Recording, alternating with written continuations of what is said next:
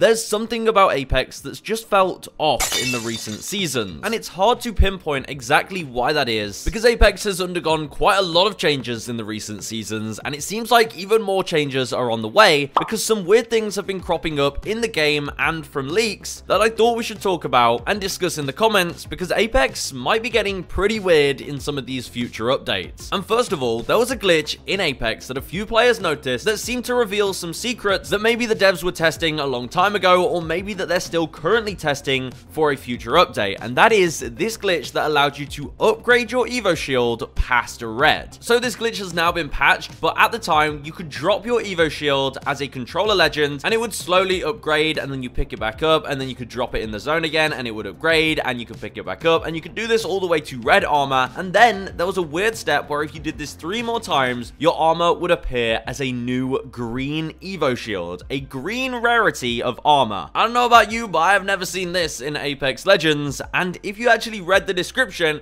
it said that this green armor had 175 health. And it's not like this glitch would have just created a whole new armor system that wasn't in the game already. This green Evo shield must have already been in the game file somewhere, and doing this glitch was able to retrieve it and actually spawn it in the game. Special level 5 green armor, 175 extra shields is absolutely crazy, but why is this in the game? The most likely outcome is that this was just the developer messing around, seeing if it would work having Evo shields that go past red. It's weird that it's a jump straight to 175 though. It could also be code from the devs testing a new LTM where you can infinitely upgrade your armor. I actually made a video in the past where I created armor that wouldn't stop leveling up, and that was a lot of fun, and it would make for a pretty cool LTM in my opinion. Or there's a chance that the developers slipped up and this is something they're planning for the future. Now personally, I think an Evo shield this strong wouldn't be balanced in Apex, but maybe as a special Legends ability, who really knows? It's weird, but it's cool. And that makes you think, what other glitches might be out there that people haven't discovered that will reveal some hidden secrets in Apex? But another thing that the developers are keeping secret is why on earth they don't want duos in the game. It's been months since we've had duos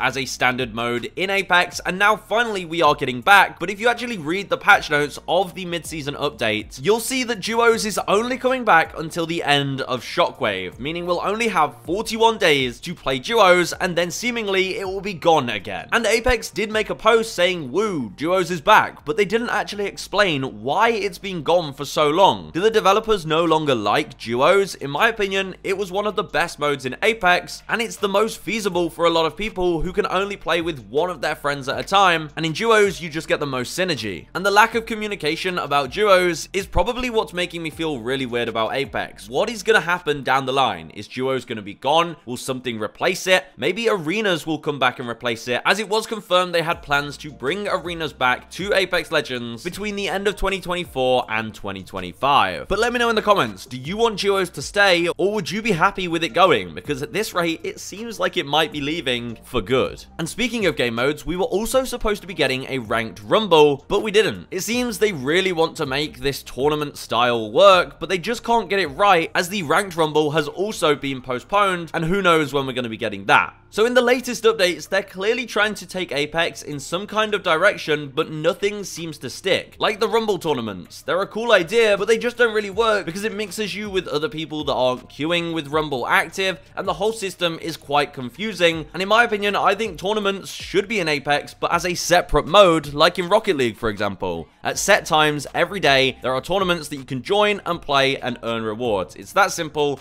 A tournament mode that's active every day would be great. These limited time Rumble events that most players don't even know about aren't the way to go in my opinion. But with Rumble being postponed, I think we might see some updates to this pretty soon. But it's not just gameplay updates that have been weird lately. Cosmetics too. We've not had a new Legend Heirloom for a year now. And in the mid-season update, we got a new Universal Heirloom again. We've already had leaks of the Newcastle Heirloom, but we were surprised to find out that we're getting another Universal Heirloom instead of a unique Legend Heirloom. And once again, this universal heirloom will have upgrades that you can pay for, like the holographic kill counter, which reacts to your kills and adds these holographic spikes to the blade and a crown symbol if you become the kill leader. It's cool and all, but players have been asking for new legend heirlooms for a year now, and they just keep ignoring us. But on to a brighter note, one of the more exciting, crazier updates I'm looking forward to is the potential Ashe rework. There's been quite a stir recently in the Apex community about a potential Ashe rework. The devs even touched up on it in the past, saying they do know that changes need to take place with some of Ashe's abilities, and we did see some small changes, like allowing her tactical to be an offhand ability, but it goes without saying the community still thinks an Ashe rework is needed. Her ultimate just seems really weak and it needs changing, and I think one of the more positive potential future updates is going to be the much needed Ashe rework, and the devs may have touched up on this in the lore in the brand new story chapter, where you can see Ashe having inner conflict with Ashley Reed, the much nicer, more emotional, sympathetic side that's trapped inside the simulacrum.